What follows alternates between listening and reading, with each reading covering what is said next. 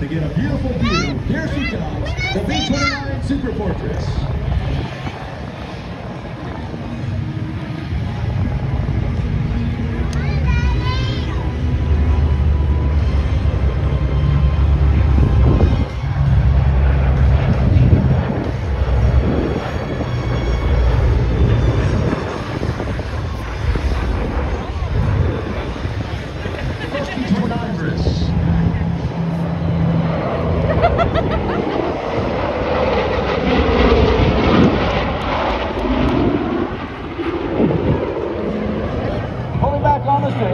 The aircraft is right back up in the skies over Fairchild. Now let's watch as the airspeed again begins to kind of bleed off a little bit. Still going up. He's going to push over the top. One can go straight down. And the push-pull humpy. If you've ever gone over a hill at about 80 or 90 miles an hour, you kind of know how that feels. Pulling back. The aircraft all coming up together. In the echelon for in the trailing formation this time as they come over the top. There's Huntley. Let's pull back on the stick. Let's do it again.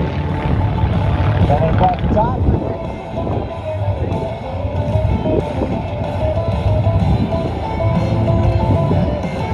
The flat loop. Come out of that.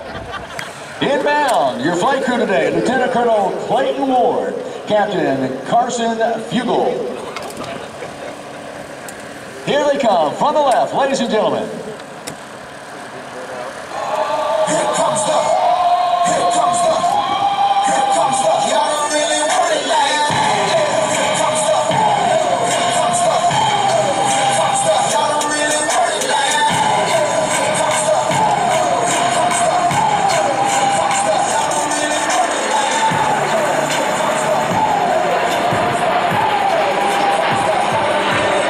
What you see is a nice close-up view of something that happens many thousands of feet higher than you're seeing here today.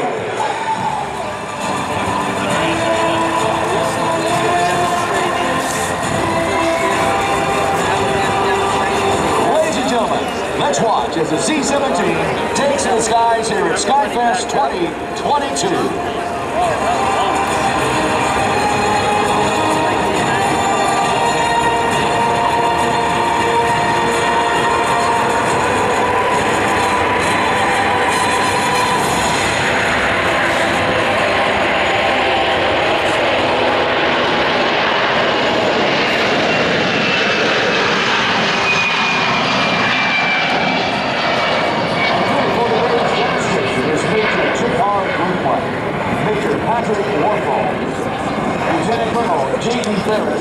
And Technical Sergeant William Fisher. They are based on a joint base, Willis, 1,000 feet of runway to bring the aircraft to a stop.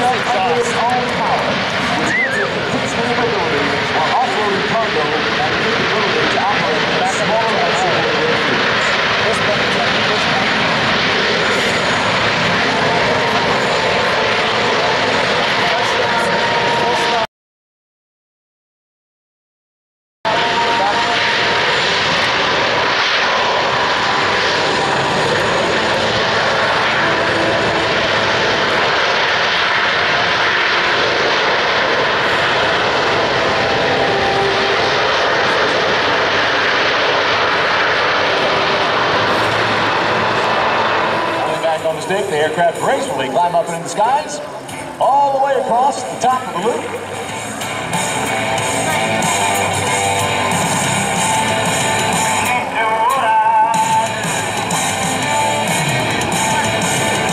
Your lead pilot, Stephen, hails from Monroe, Washington. Has spent 17 years in Alaska flying to remote locations and even rode a snow machine along the entire route of the Iditarod Trail.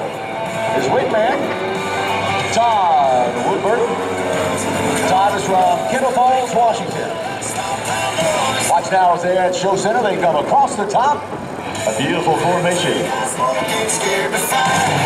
All the way across in the Barnstormers loop.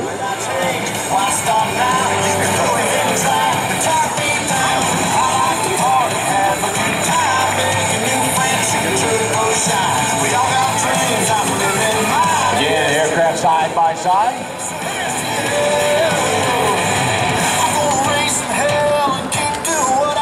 The 36th Rescue Squadron supports the United States Air Force survival school training through hands-on helicopter operations for over 4,000 students per year.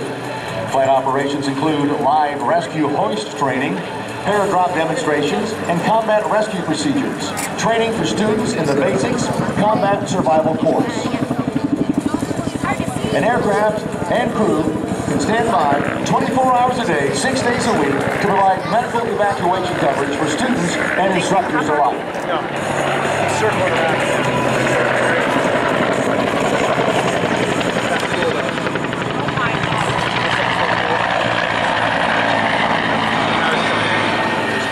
Tell the difference between life and death for lost or injured hikers, hunters, skiers, or other outdoor enthusiasts.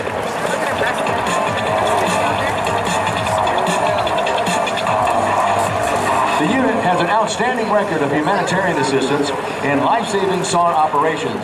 Since 2001, the 36th Rescue Squadron has responded to over 200 requests for assistance and saved over 140 lives.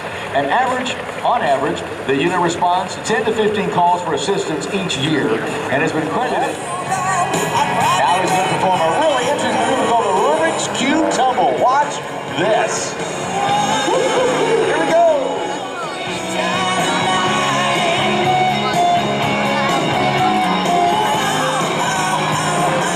The aircraft Steve's flying is the Christian Eagle, a relative record. Turn around very quickly. Watch this. Gonna pull up on the stick. And there's one snap, two snap rolls. Right back up again. The F-18 Super Hornet is taking the runway now. As you direct your attention to the left, the F-18 Super Hornet is going to go to max AV, taking their GE F414 turbofan engines to the maximum envelope, putting 44,000 pounds of thrust out of those engines, and then they'll execute what we call the dirty roll. The aircraft's going to climb up for about 130 miles an hour, and as it reaches about 300 feet, it is going to raise the gear up and do a 360-degree roll.